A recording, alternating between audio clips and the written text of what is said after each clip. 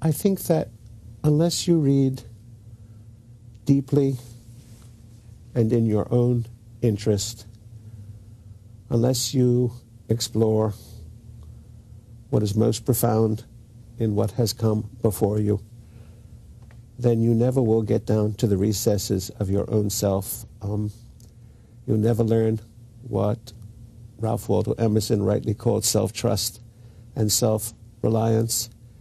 And most deeply, perhaps, you never will heal the self. I think that in a culture which has all of the peculiar difficulties and complexities of the one currently developing around us, there is nothing more profoundly healing than the act of solitary reading, provided that what is being read is indeed permanent, deep, lasting work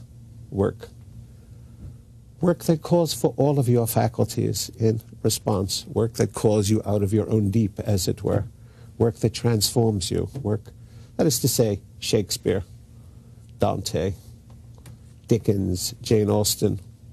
I mean, we know who these authors are.